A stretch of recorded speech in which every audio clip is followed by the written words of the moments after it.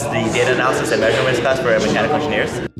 So it's more than just a standard statistics course. It's actually about statistics as it applies to engineering design and experiment. They learn how to use thermocouples and strain gauges and pressure transducers. So it's a lot of nuts and bolts sort of knowledge they get out of this class.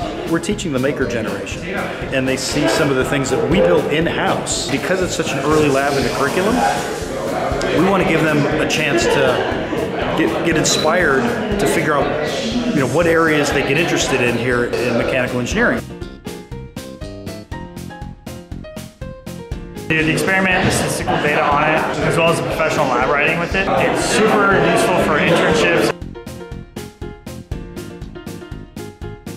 Doing a bomb calorimetry experiment, and it's pretty much one of the things we do at Poly. We just do a lot of hands-on stuff, and mechanical engineering is pretty nice because you learn everything by doing.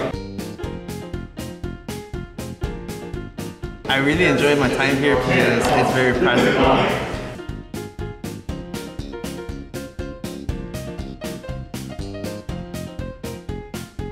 Actually, there's a bunch of uncertainty in measurements that play a huge factor in real-world application, and you wouldn't even know that's a thing until taking this class.